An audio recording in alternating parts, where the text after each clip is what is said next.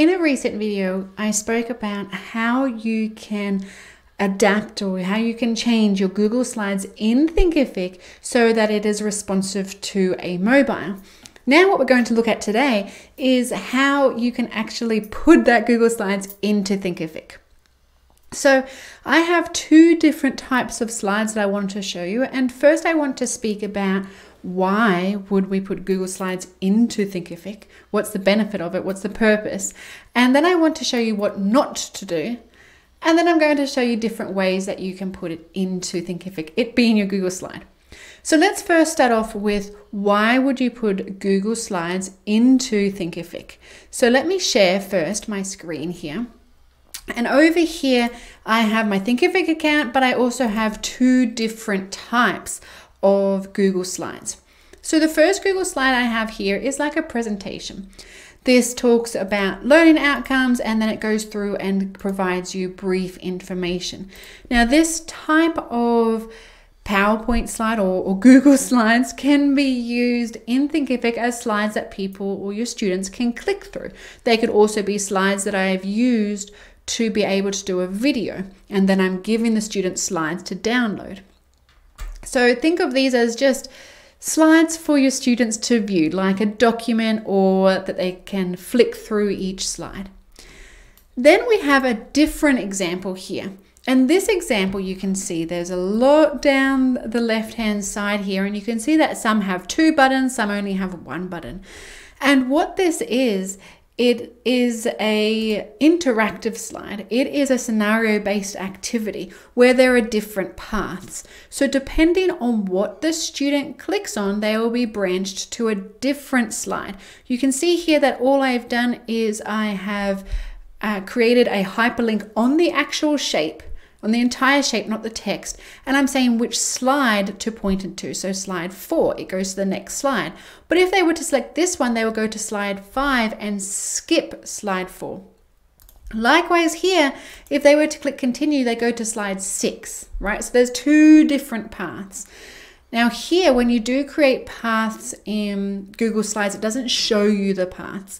There are other platforms you can use, other tools you can use to create branched learning that actually shows you the paths and is a lot easier to build. One of them is MazeTech, which I've also done a video on, and I'll put that in the description below. With MazeTech, you can create different paths and the students can then access that from Thinkific because there is an integration with MazeTech and with Thinkific. So that is another option. But if you do want to use Google Slides, you can create these scenario-based activities that have branching in them. So now let's look at what not to do. So you might say, well, let me hit on this share button here to share. Or I can also, if I just move myself over here, I can also click on the file and I can go into share. For now, I'm just going to put myself right in the middle here so I can show you the two. For now, let me click on the share screen. And remember, this is what not to do. So you can say, right, I'm going to share with anyone. So whoever has this link can see it. And I'm going to change them from a reader or a viewer to someone who can comment and edit. So you would see that when you first share with anyone, they might be on an edit or they might be on comment, and you might want to then change them to only a viewer. You might say, okay, well, that's cool. Someone can only view this. Let's have a look at what this looks like. If I copy that link and I go over here into Thinkific and I go into any course, this is my test account here. So any course, let's jump into, and I'm going to add lesson. Now here we can add a lesson by using multimedia because I have a link and I can paste that link in there. And I'm just going to go Google slide, don't do this. Okay, if you're just coming on now to the video, don't do this. This is not the right option. Even though you can put this multimedia in and it works because there is the iframing involved in this link that Thinkific needs to read. What we'll notice is if I go preview as an enrolled student, you would see that it looks like this. So someone would see your entire Google Slides. Okay, so this is not what we want our students to see. You see how all of this, now they can go and click on the presentation, which is opened in another screen for me. They can go in and click on the presentation, which works, but that's not what we want our students to do. It's not user friendly. This is something that we would want our students to move through if we were collaborating on something, which we're not.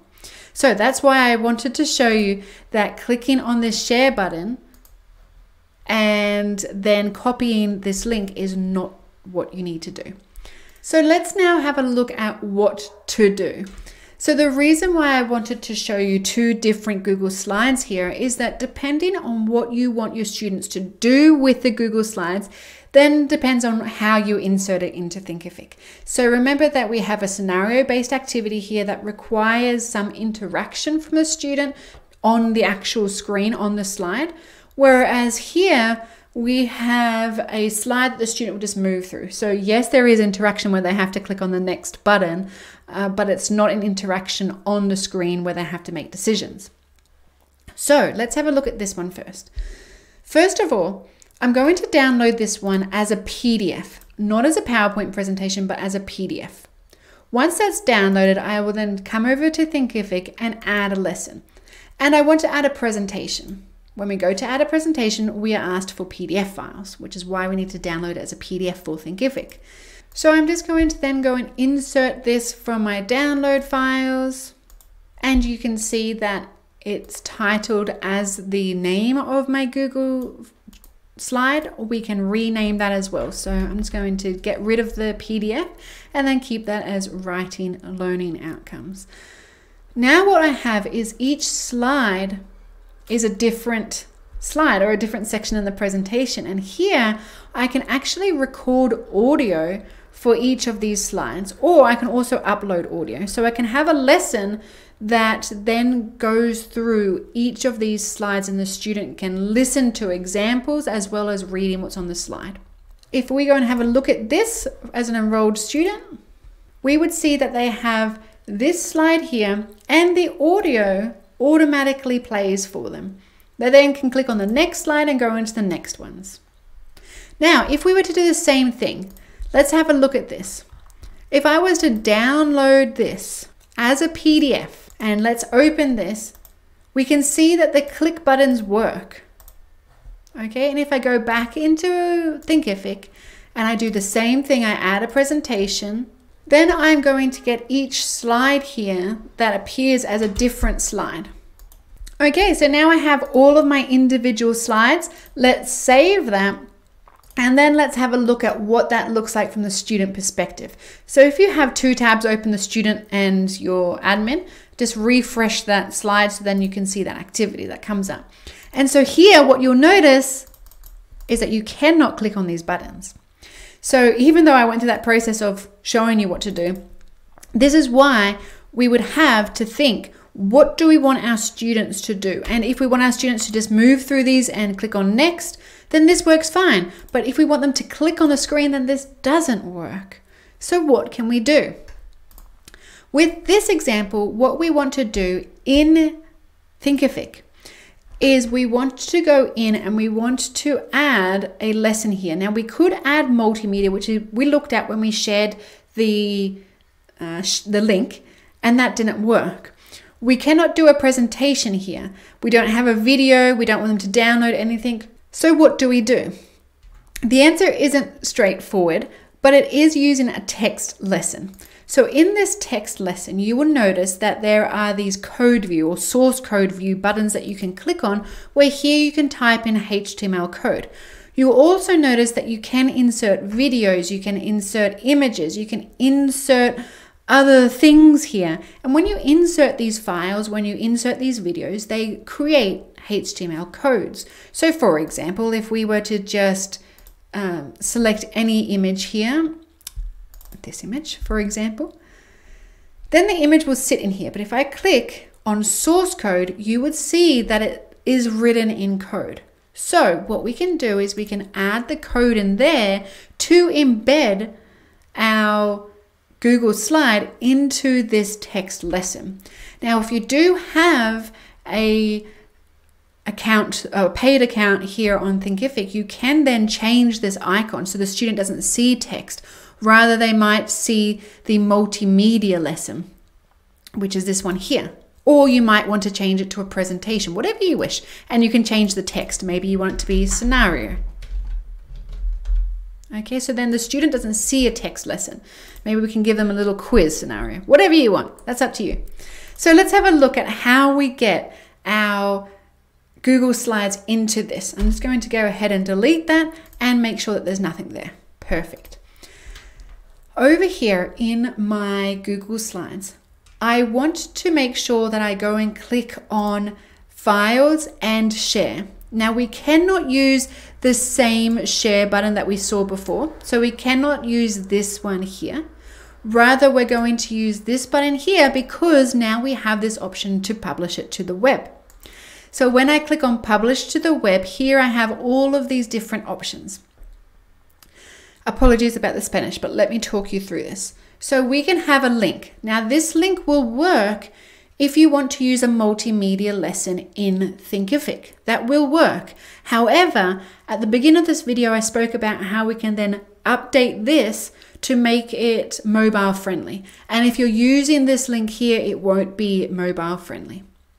So we're going to incorporate it, which is embed. Okay, so we're going to go and embed it. Now here I have options of how I would like to embed it. Here I have the size. If I want it small, medium, or large, or if I want to personalize it using only pixels. So I can only use pixels here. I then need to use this option here, which is choosing how frequently these slides automatically move to the next slide. So how frequently they automatically advance. And so I can say every second, every 2 seconds, 3 seconds, and I can go all the way up to every minute. Now, all of these are written in milliseconds. So if I go every minute, then in the code here, we can see that this says every 60,000 seconds, every 60,000 milliseconds that there's a delay. And we can also see that we have our width, which is inch, and we have our height here of 560. So let's copy this over, right click and copy or Control V. And here in Thinkific, we want to come back to our lesson and click on this code view button. And then we want to paste it all in here.